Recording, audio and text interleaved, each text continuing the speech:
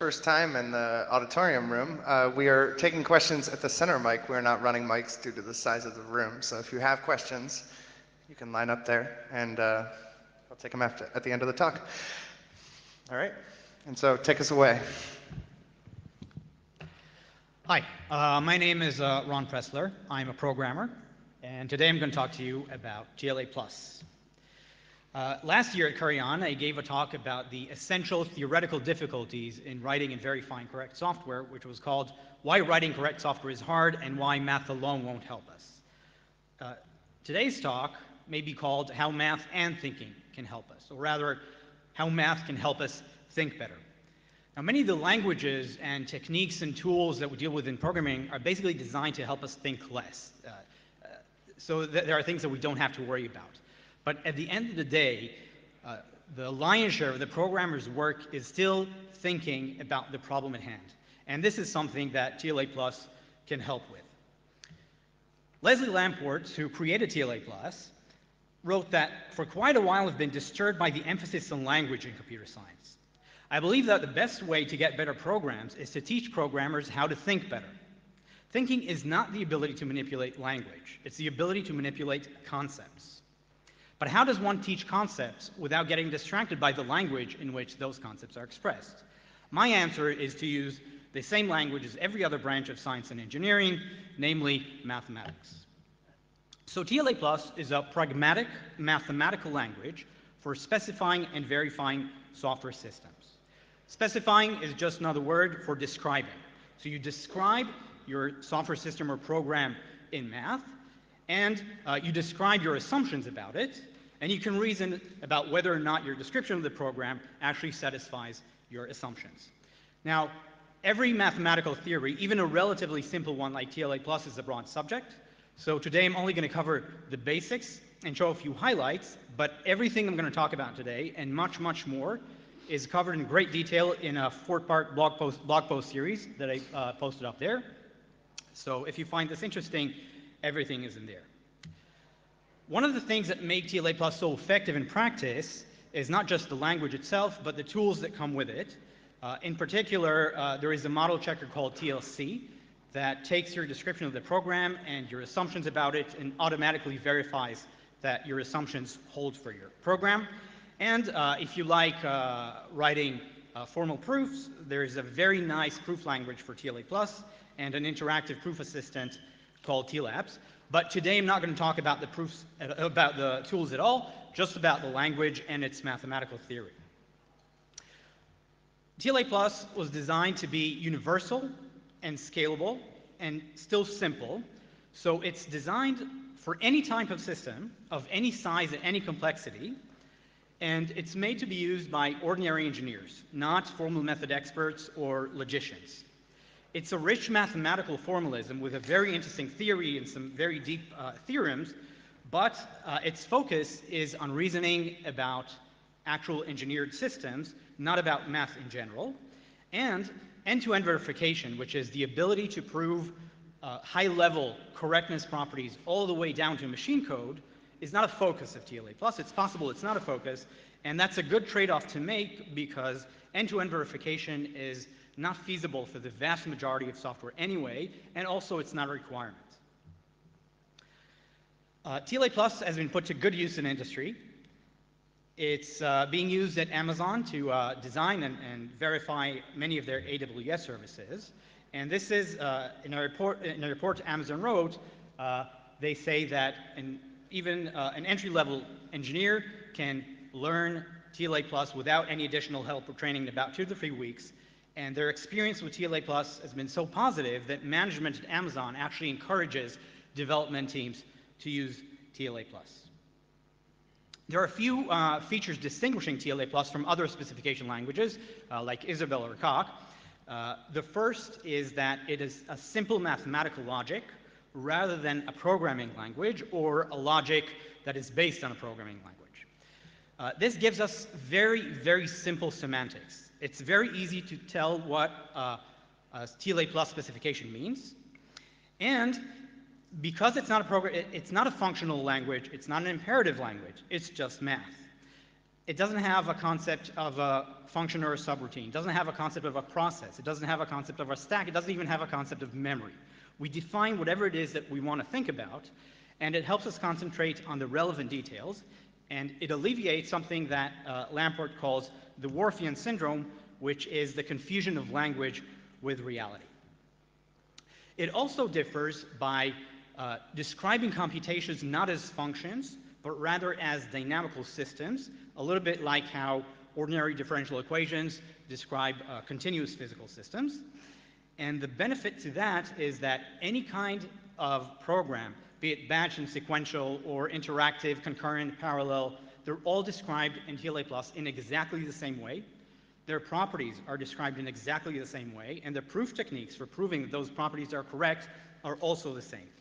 And it offers very rich and interesting forms of composition and interesting notions of abstraction, and we'll see later on. Finally, TLA+, the concept of non-determinism is very important in TLA+, and what this essentially means is that everything we say is just a description of our system at an arbitrary level of detail. And I want to spend a minute about that, about the difference between a program and an algorithm. So a program is a description of an algorithm that is sufficiently detailed to be automatically compiled to an efficient executable. But an algorithm may lack that detail, let alone a high-level description of a large software system. Let me give you an example. So this is the description of quicksort taken from Wikipedia. It has 3 stages, and the first stage says, pick an element called a pivot from the array. But which element? And the reason it doesn't say which element is because it simply doesn't matter. No matter which element you pick, quicksort is going to work and sort. So even though this description of the algorithm is complete, you can deduce from this that it actually sorts and that it runs in worst case quadratic time complexity. It cannot be efficiently compiled because if you want to write a program, you have to tell the computer which element to pick. Yeah, you have to pick the first one, the last one, or a random one. But this says it doesn't matter. And later we'll see why being able to mathematically describe quicksort at this level is beneficial. Okay, so let's get started with the theory. I said that computation is a discrete dynamical system. So first, a dynamical system is a function of time. A continuous system is one where time is a continuous variable. In a discrete system, time is a natural number, but a function of natural numbers is just a sequence. So we're talking about sequences. The kind of objects that, or how TLA+ describes computation is what Lamport calls a standard model. So a computation, which is a single execution of a program, is called a behavior. A behavior is an infinite sequence of states. It is always infinite. A state is a mapping from variables, which are just names, to values. So a variable can take different values at different states. And we define a terminating behavior to be a special case where at some point the state no longer changes and just repeats forever. We say that it stutters forever. Now, it's important for me to point out that when I say state, and perhaps this is a symptom of the Worfian syndrome, I don't mean anything like global or immutable state or anything that some programmers say is bad, but it's anything in a program that can change over time. So if you're thinking in lambda calculus, it can be a beta reduction, that's a state change, or a recursive call, or effects like I/O. They're all just changes in state. And to drive this point home, so this is a pure functional program for computing the greatest common divisor. It has absolutely no imperative assignment in it, and yet the variables x and y point to different values, refer to different values at different states, at different depths of their recursion. Okay, so state does not mean imperative assignment. So we have a behavior, that's a single computation. What's an algorithm? An algorithm is going to be a set of behaviors. Why is an algorithm a set of behaviors rather than just one? Because it can have many different executions. For example, a different execution for any input or any interaction with the user. Or if it's a concurrent algorithm, then it has different executions for different scheduling by the operating system. Or it can just be a high-level description of an algorithm, like quicksort before, that says you can pick any pivot, and different behaviors correspond to different choices of the pivots. A property of anything can be thought of as a set too.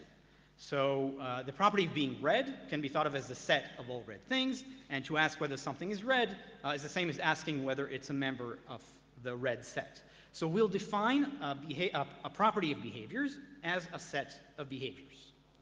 But according to that logic, a property of an algorithm is a set of algorithms, so a set of behaviors. But that's getting a little too complicated, so we're going to do a little trick. Our logic will only allow expressing properties of algorithm that are true of an algorithm if and only if they're true for every execution. So for example, quicksort actually sorts in every execution. It runs in worst case complexity, quadratic time complexity in every execution. But we cannot talk about its average case complexity, because that means that some behaviors can run faster or slower, so that's a property we can't express in this logic. And once we do that, we can also describe properties of algorithms as sets of behaviors. Why? Because then, to ask whether or not an algorithm has a property, we ask whether the set of behaviors of the algorithms is a subset of the property. So both of them are just sets of behaviors, and this is the only object we talk about. A TLA formula describes a set of behaviors. Now, what do I mean by describing something with logic? How do we speak in logic? So a formula is an expression that is equal to some Boolean value, true or false, and depending on which assignments of values it says it becomes equal to true or false on, it can describe a set. So let me give you an example. So this is a formula with the single free variable x, and it says this. So x is a natural number, a member of the set of natural numbers, and x is greater than or equal to 2, and x is less than or equal to 10, and it is even. So the only assignments to x that make this formula true are these numbers, and we say that this formula specifies this set. TLA plus can be thought of as made of two parts. By far the more important one is TLA, the temporal logic of actions, and that's the logic that describes the dynamic behavior of the program, what he talked about, the behaviors and how they relate to one another. And the plus part is the part that describes the values that variables can take at each state, so our data, and the operations on data that are going to take us from one state to another. And in TLA plus, the data language, as I call it, is based on set theory. The basic building block of a TLA plus specification, pretty much the only one, is a definition. A definition just gives an expression a name. It can be parameterized, in which case we call it an operator. Operators can be higher order, so an operator can take another operator as a parameter. We can have infix operators. We can make local definitions inside other expressions, and anonymous operators. Now, it's important for me to point out that operators are not functions. Functions are something else, and for programmers, it's best to think of them as macros. They pretty much do syntactic substitution. So the data language. We have the familiar logical connectives. So this is negation, not. This is disjunction, A or B. This is conjunction, A and B. Implication, if A then B. And equivalence, A if and only if B. Then we have the quantifiers, the first order quantifiers. There exists an X such that some predicate holds, or for all X some property holds. This is the name TLA plus for Hilbert's epsilon operator. This expression takes some value that satisfies the predicate P if one exists, otherwise it's undefined. And we have some constructs that are similar to the ones from programming, like if then else. So the value of this expression is A if the predicate P is true, otherwise it's B. Then we have sets. So the standard modules that come with TLA plus define the set of natural numbers, integers, and reals. Those are the mathematical sets. So they contain all the natural numbers, all the reals. And so if we want to work with, say, 32-bit integers, we're going to have to define them, or 64-bit floats. It has a set of booleans, true and false, and string is the set of all character strings. We can define our own sets using set comprehension. So this says that this is a set of all natural numbers x such that they are even. So this is a set of all even natural numbers, and we can define the same set like this. So take the natural numbers and multiply them by 2, and we have other familiar set theory operations. Then we have functions. Functions are not how we describe computations in TLA+. These are the usual mathematical functions. They don't even have to be computable. Any mathematical function can be defined. So this is the set of all functions from set A to set B. This is the square function on the integers. We can have recursive definition of functions, so this is a factorial function. And in terms of syntax, we apply a function with square brackets to distinguish it from operators. We also have sequences or lists. They can be finite or infinite, but they are just functions of some prefix of the natural numbers beginning with 1. So they're 1-based. We have the set of all finite sequences with elements in the set S. We have special syntax for small sequences called tuples, and we have all the regular sequence operations. Finally, we have records, like structs, and records are just functions from strings to values, but we have nice syntax for them. So we basically have all the tools we need to define any data structure we want and any operation on data. So now we get to the TLA part, the dynamic part. So a variable that can take a different value at each state is called a temporal variable, and we introduce one, such a free temporal variable with a keyword variable or variables, and we also have temporal quantifiers that are bold. I'm not going to talk much about them. And we're going to describe how TLA formulas look by building them up from expressions. And expressions in TLA have several levels, where an expression of a low level is just a degenerate case of all higher levels.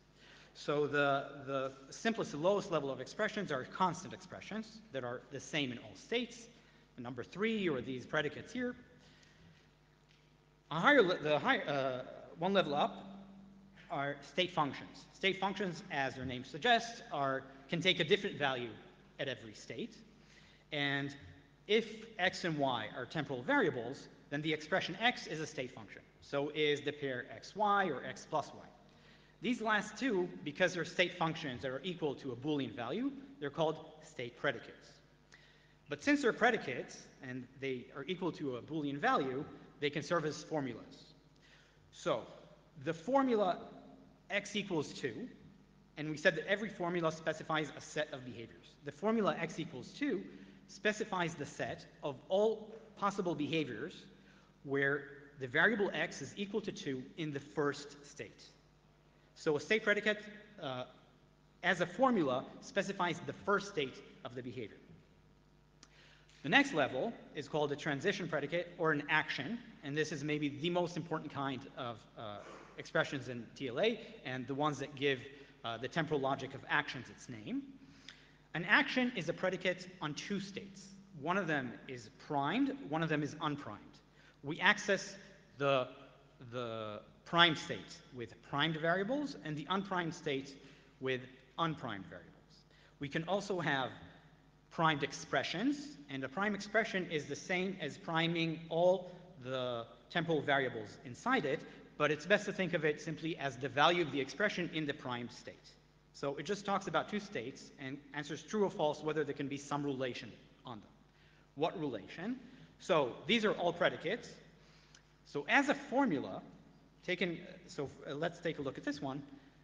An action specifies the first 2 states, or the relation between the first 2 states of the behavior, where the unprimed state is the first one and the primed state is the second one.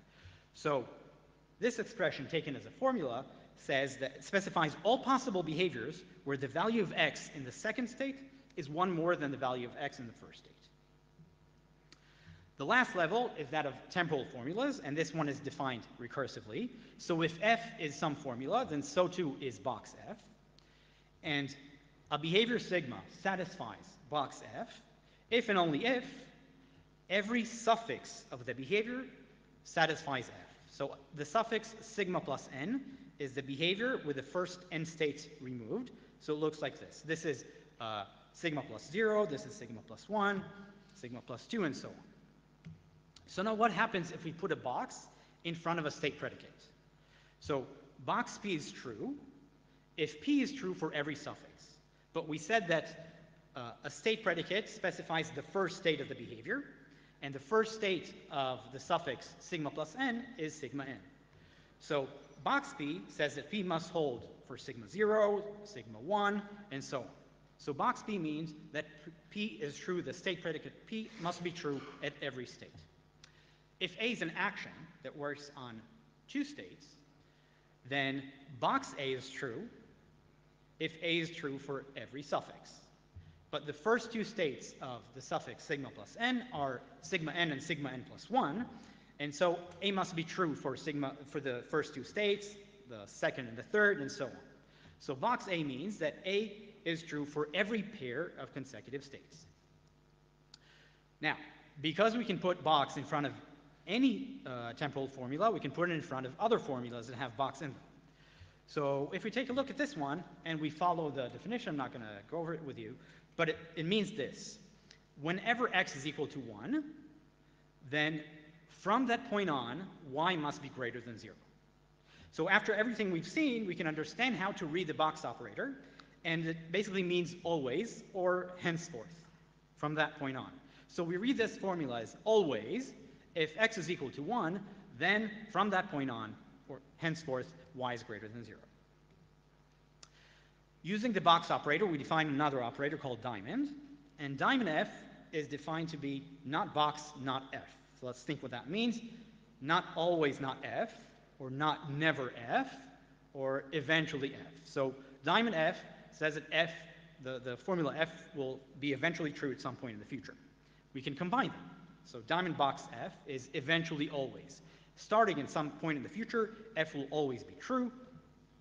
And box diamond f says that at any point in time, f will eventually be true, which is the same as saying that f must happen infinitely often. So what does this formula mean? So it says that x must be equal to 0 in the first state, and from that point on, the next value of x at every state is 1 plus its current value. So it specifies an algorithm that simply increments x at any state forever. And this is very similar to how we describe continuous systems with ordinary differential equations, where we say that the value of x at time 0 is 0, and then the derivative of x is always 1. And to see how similar it is, and I'm lying here a little bit, but we can define this operator, this difference operator, and the formula up here is equivalent to this one. So it starts at 0, and the derivative is always 1. Okay, so let's look at a more elaborate specification. We're going to describe an hour clock. An hour clock is a clock that displays just the hour. It has a single temporal variable, h, which is the hour, and h can start being any natural number between 1 and 12. This syntax is just a set of all integers between 1 and 12, and at every step it is incremented, or once it gets to 12, it wraps back around to 1. And we also define this that says that h is always a number between 1 and 12, an integer between 1 and 12. And then we can state a theorem about our program saying that if our behaviors satisfy the hour clock, then they satisfy this property that h is always within bounds. But here we run into a little problem, because suppose we now want to specify a clock that shows both the hour and the minute. And intuitively, a clock that shows both the hour and the minute is also an hour clock. It also shows the hour. And we want to say that any behavior that is a clock is also an hour clock. Unfortunately, this is not true, because in the hour clock specification, h changes its value every state, and in this specification, h changes values only once, every 60 states. So this is a problem we'd like to solve.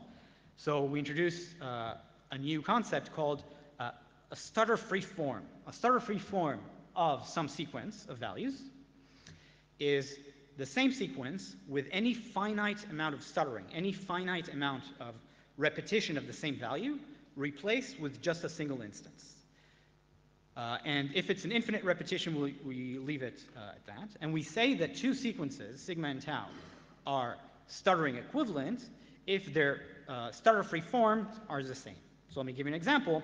All of these three sequences of numbers are stuttering equivalent to one another, and the last one is stutter-free. Of course, the infinite repetition of 4, we'll leave it at that. Now, this formula is not stuttering invariant. By that I mean that it can distinguish between two behaviors that are stuttering equivalent. And by that I mean that it can be true for one behavior and false for another, even if they are stuttering equivalent. So all these behaviors are stuttering equivalent, but this formula is true for the first, but not true for the other two, because it says that x must increment at every step, and that it doesn't happen here. On the other hand, this formula is invariant under stuttering, because it says that at every state, either x is incremented or stays the same. So I'm going to introduce the last syntactic construct, which is the square brackets. And the square brackets surround an action, and they have this subscript here with an expression that it is a state function. And an action inside square brackets is the same as saying either the action is true, so the action takes place, or the value of this expression doesn't change. Usually this expression is just the name of a variable or a tuple of variables. And we introduce a syntactic rule that every time we have the box operator followed by a function, that function must be inside square brackets. And this syntactic rule says that every TLA formula is invariant under stuttering. If it's true for one behavior, it's true for all behaviors that are stuttering equivalent to it. If it's false for one, it's false for all the stuttering equivalent ones. And now if we have the proper, this is legal TLA, the proper specifications of hour clock and clock, and ignore this line for a second, then we get that indeed a clock is an instance of an hour clock. If you're wondering about this, because this action here is inside square brackets, it says that either h is incremented or it is allowed to stay the same. And it's allowed to stay the same forever. So the clock is basically allowed to stop. So this additional condition says that the hour must change forever and the clock must never stop. But in practice in TLA, we have an easier way, built-in operators to define these, we call them fairness conditions, and I'm going to ignore them for the rest of the talk. Now, this action is true for this transition, but it's also true for these other two. This action does not mention y, so the variable y can do whatever it wants. And this is when I mentioned non-determinism.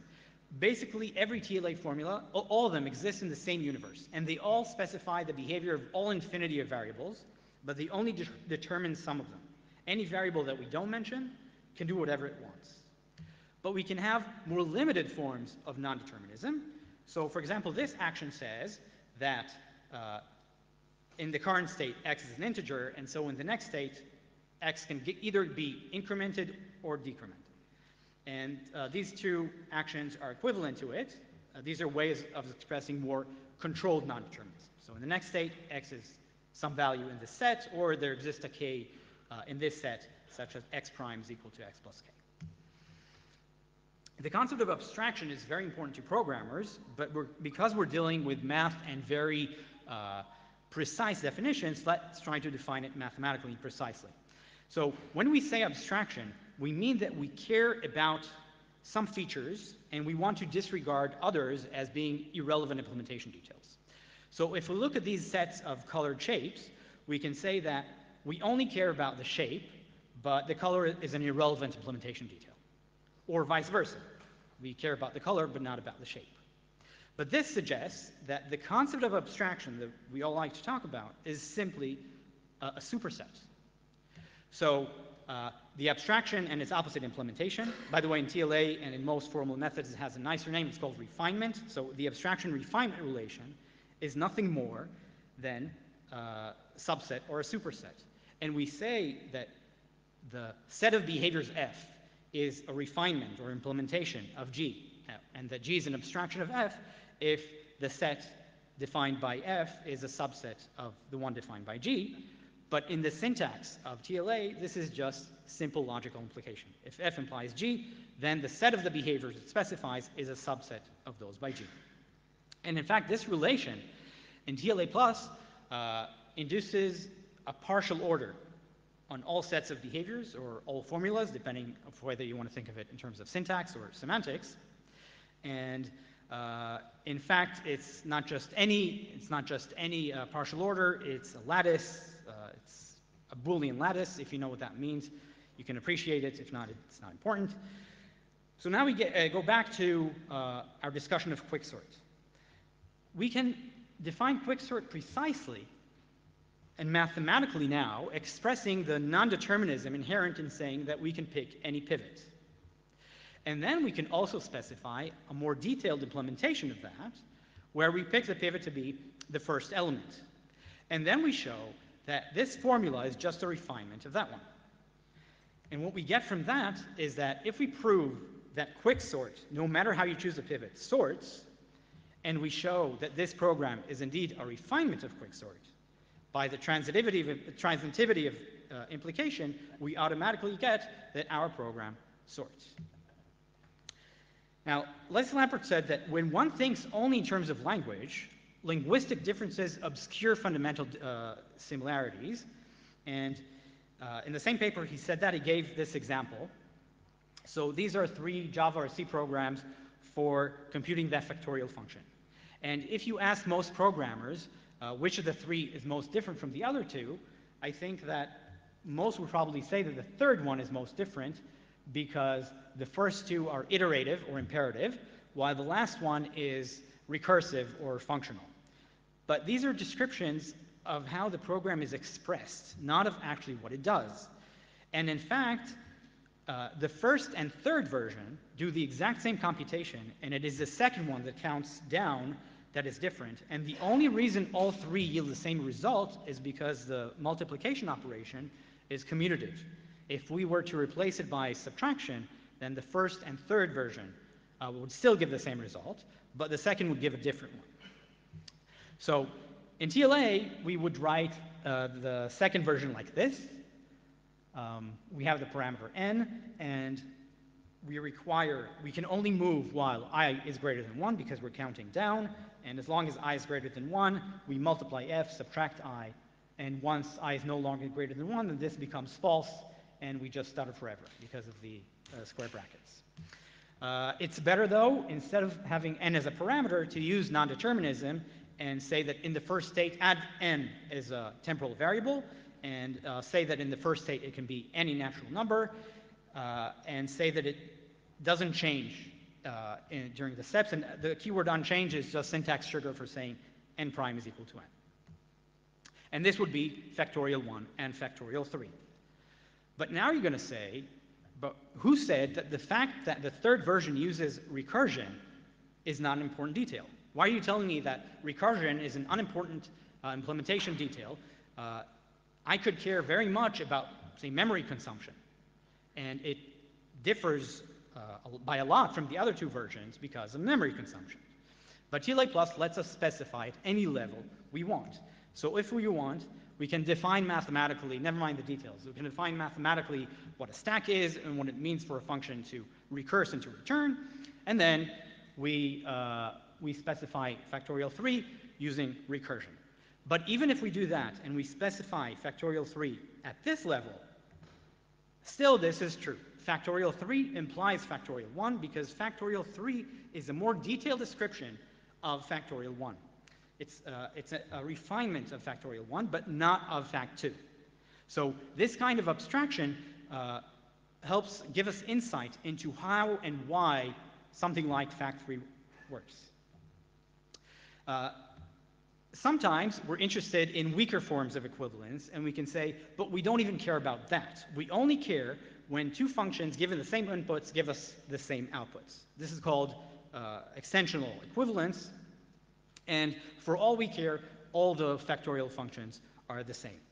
And it's very easy to define an extensional equivalence operator in TLA+, just a couple of lines, but instead I want to show you that even this is just a point on this lattice of abstraction. So if we care only about the input and the output, we can describe specify another factorial algorithm that only cares about the first state and the last state. And this one is going to do a little trick. It's going to simply use the factorial function to compute the factorial in one step. So in the first state, f is going to be equal 0. It can be, it's completely arbitrary, but I chose 0. And then immediately, it's going to calculate the factorial. So this specification only cares about the first state and the last state. It exemplifies the meaning of what it means to be extensionally equivalent. We only care about inputs and outputs. And I put it inside something called a module. If you're familiar with ML, it's kind of like ML modules. If you're familiar with object-oriented languages, you can think of it as a class. And then inside the definition of fact1, we define this value done to be equal to true when we finish computing. We're counting up, so we're done once we've gone over n. And then we instantiate, it's like creating an object. We instantiate this factalg, this extensional module, and we map to f in the extensional module this expression. If we're done, we map f. If not, we leave it at 0. And this is called a refinement mapping. So this mapping works on entire behaviors. So this is a behavior of fact1, and this is what happens to it under the refinement mapping. And you'll see that at every state, what we map stays the same. F is still 0 until the last one, it gets cut off there. The last one, f is 24, it's done. And this one maps the actual result. But here we're just stuttering. The first three states are the same. And therefore, it's equivalent to this stutter-free behavior where the computation is done in a single step. And so it is true that fact1 is just an implementation of the extensional factorial under this refinement mapping. So we've shown exactly what it means to be extensionally equivalent. And similarly for fact2, we do the same. It actually takes one more step, but it doesn't matter because the mapping only passes the result of f at the end, and it's still only equivalent. It's still equivalent. It's a refinement of factalg. So both versions, the one that counts up and the one that counts down, are refinements of this description that only cares about the input and the output. So the last thing I want to talk about, I have one more slide, composition. So when we write programs, we compose things, and we have many different kinds of composition. We can have functional composition. For example, function A calls function B. Or we can have service composition. One service sends messages to another. But a system that is made of several components must satisfy all of them. A component is just a specification of a small part of the system. And so in TLA+, it's obvious that if we must satisfy many components, it's just a conjunction. It's just an and. And of course, depending on different kinds of composition, we might need to have a different operator here, and maybe another subformula that says how the two are combined. So let me show you an example, and I'll end with this. So this is called Plotkin's parallel OR. Plotkin's parallel OR is the following problem. Describe a program that is given two programs as inputs. And your program must terminate if and only if one of the input programs terminates. Usually, and the solution to that is simple. We just simulate both programs one step at a time, and we alternate from one to the other, and we terminate as soon as one of them terminates. So usually in languages that describe computations as functions, being able to simulate programs requires having access to their source code. But in TLA, because we describe programs as dynamical systems, we don't need that, and we can still treat them as opaque formulas. So this is parallel OR. We take two specifications, two programs. There are just temporal formulas as parameters, spec 0 and spec 1. State 0 and state 1 are a tuple of the temporal variables that those functions care about. And if you jump here to the end, you'll see that the composition is just spec 0 and spec 1, and something that's going to say how we compose them. So how do we compose them? We introduce a new temporal variable with the existential temporal quantifier. It's a bold case. and called P, and P starts at 0, and then P alternates between 0 and 1. And whenever P is 0, we only allow spec 0 to take a step, and whenever P is 1, we only allow spec 1 to make a step. How do we do that?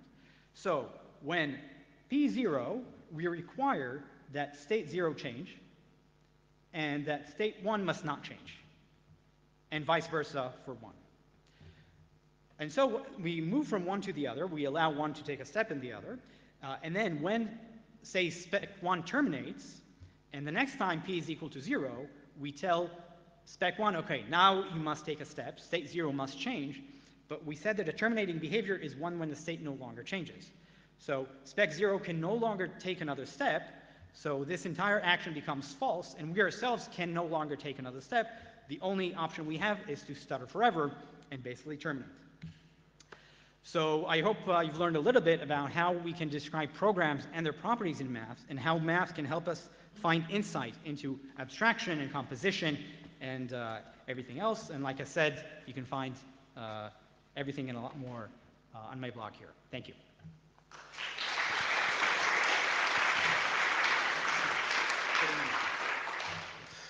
Okay, we can take some questions.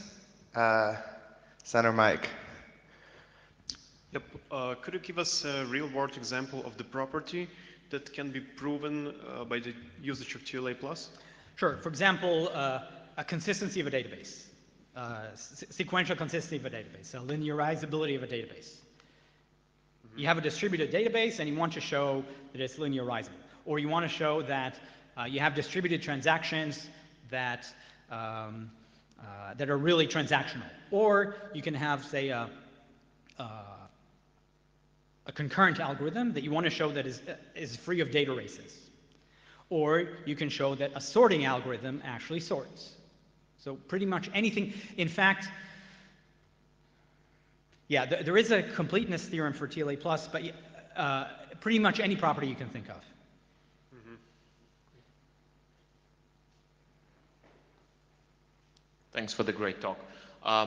So there is this very, very famous dualism between specification systems and their implementation. So there is this notion that sufficiently detailed specification is equivalent to, or like developing a sufficiently detailed specification is equivalent in its effort to developing that system, and you're in like programming language of your choice. So it's obviously very, very useful to have, for example, certain properties of your database being described in TLA and reasoned about. But when we want to make this jump into the actual database implementation, then how TLA Plus helps us in that, because the complexity of the resulting database in the real programming language remains the same, and it's so error prone as before. Right. So first of all, I'm going to say that in the whole formal methods, perhaps the most charged word is can. A lot of things in formal methods is possible in principle, but not so feasible in practice. In principle, you could write your program in Java and translate it to TLA Plus, and then show that it refines your high-level specification. It's not just in theory, it's actually been done, but only for small programs. And you write, the fact is that no large program, or even medium-sized program, has ever been proven entirely correct. So the only programs, it doesn't matter what tool, the only programs we've been able to completely verify deep properties, I'm not saying null pointer exception, I'm talking about true correctness properties, are pretty small. I think the biggest one is about 10,000 lines of C code, perhaps a little bigger. So the way TLA Plus solves it is by saying, if you have a very large system, you're going to only specify it at a pretty high level. That's where the design bugs are. And then the translation you're going to do manually, and use other tools that reason at the code level. And it works very nice in practice. As you can see from Amazon and even Oracle, it's being used. Hi, thanks for the talk. My question is, it seems that on the contrary, like from the system like Coq or Agda, the TLA Plus allows functions to not be total. No. No. So These are mathematical functions. There is no such thing as a non-total function. That's an invention of constructive functions and programming language. There is no such thing as a non-total function. so it's just completely total.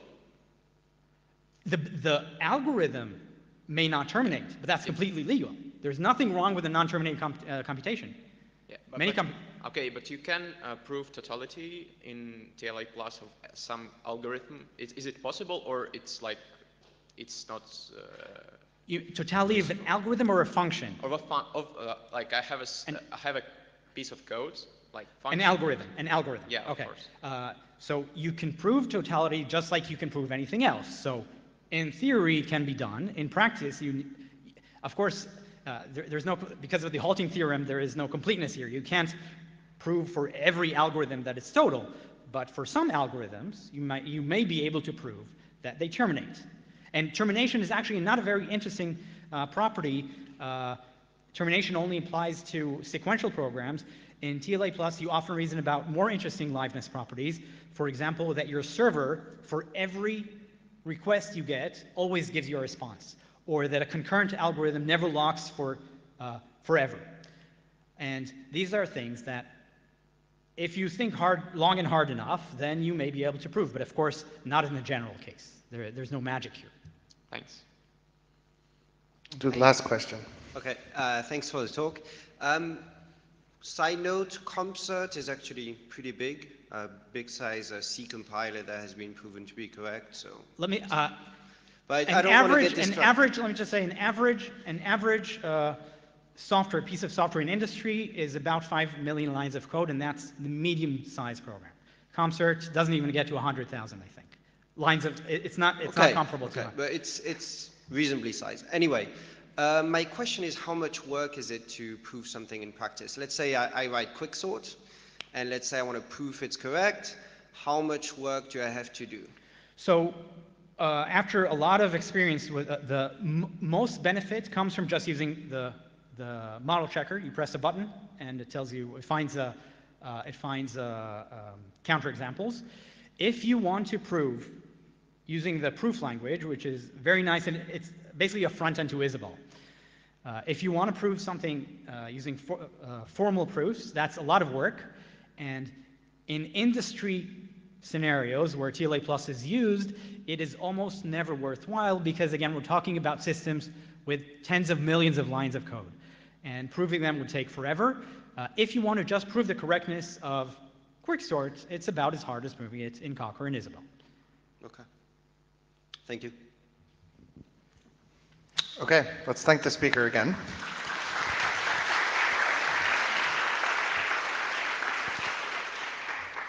Okay, now it's time for lunch. We'll see you back here for the keynote at 2.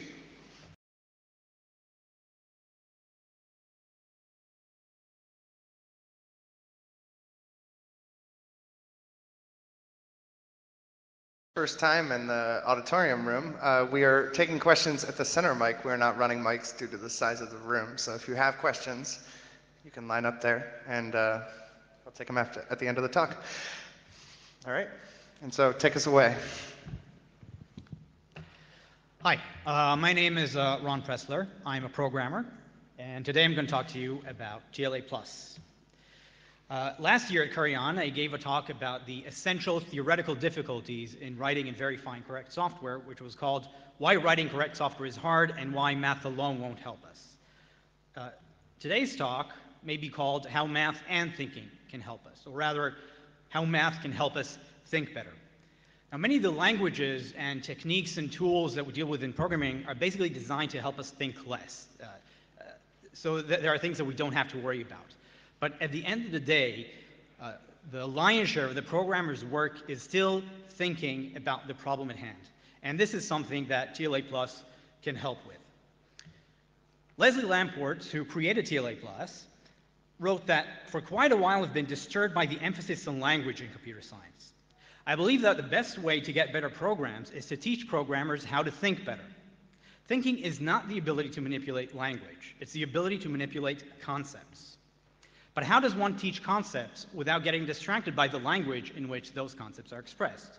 My answer is to use the same language as every other branch of science and engineering, namely mathematics. So TLA Plus is a pragmatic concentrate on the relevant details, and it alleviates something that Lamport calls the Worfian syndrome, which is the confusion of language with reality. It also differs by describing computations not as functions, but rather as dynamical systems, a little bit like how ordinary differential equations describe continuous physical systems. And the benefit to that is that any kind of program, be it batch and sequential or interactive, concurrent, parallel, they're all described in TLA Plus in exactly the same way. Their properties are described in exactly the same way, and the proof techniques for proving that those properties are correct are also the same. And it offers very rich and interesting forms of composition and interesting notions of abstraction, and we'll see later on. Finally, TLA Plus, the concept of non-determinism is very important in TLA Plus, and what this essentially means is that everything we say is just a description of our system at an arbitrary level of detail. And I want to spend a minute about that, about the difference between a program and an algorithm. So a program is a description of an algorithm that is sufficiently detailed to be automatically compiled to an efficient executable. But an algorithm may lack that detail, let alone a high-level description of a large software system. Let me give you an example. So this is the description of quicksort taken from Wikipedia. It has 3 stages, and the first stage says, pick an element called a pivot from the array. But which element? And the reason it doesn't say which element is because it simply doesn't matter. No matter which element you pick, quicksort is going to work and sort. So even though this description of the algorithm is complete, you can deduce from this that it actually sorts and that it runs in worst case quadratic time complexity. It cannot be efficiently compiled because if you want to write a program, you have to tell the computer which element to pick. Yeah, you have to pick the first one, the last one, or a random one. But this says it doesn't matter. And later we'll see why being able to mathematically describe quicksort at this level is beneficial. Okay, so let's get started with the theory. I said that computation is a discrete dynamical system. So first, a dynamical system is a function of time. A continuous system is one where time is a continuous variable. In a discrete system, time is a natural number, but a function of natural numbers is just a sequence. So we're talking about sequences. The kind of objects that, or how TLA Plus describes computation is what Lamport calls a standard model. So a computation, which is a single execution of a program, is called a behavior. A behavior is an infinite sequence of states. It is always infinite. A state is a mapping from variables, which are just names, to values. So a variable can take different values at different states. And we define a terminating behavior to be a special case where at some point the state no longer changes and just repeats forever. We say that it stutters forever. Now, it's important for me to point out that when I say state, and perhaps this is a symptom of the Worfian syndrome, its focus is on reasoning about actual engineered systems, not about math in general, and end-to-end verification, which is the ability to prove high-level correctness properties all the way down to machine code, is not a focus of TLA Plus. It's possible it's not a focus, and that's a good trade-off to make because end-to-end verification is not feasible for the vast majority of software anyway, and also it's not a requirement. TLA Plus has been put to good use in industry. It's being used at Amazon to design and verify many of their AWS services. And this is, in a report Amazon wrote, they say that even an entry-level engineer can learn TLA Plus without any additional help or training in about 2 to 3 weeks. And their experience with TLA Plus has been so positive that management at Amazon actually encourages development teams to use TLA Plus. There are a few features distinguishing TLA Plus from other specification languages, like Isabelle or Coq.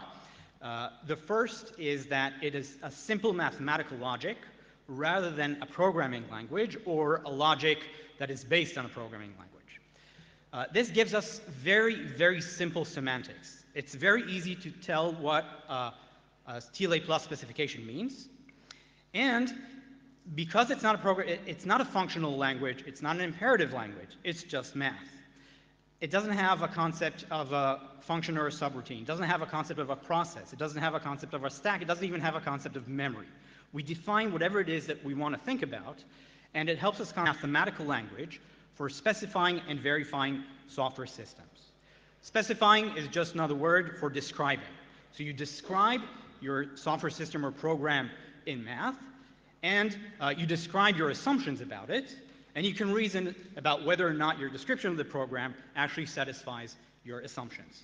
Now, every mathematical theory, even a relatively simple one like TLA plus, is a broad subject.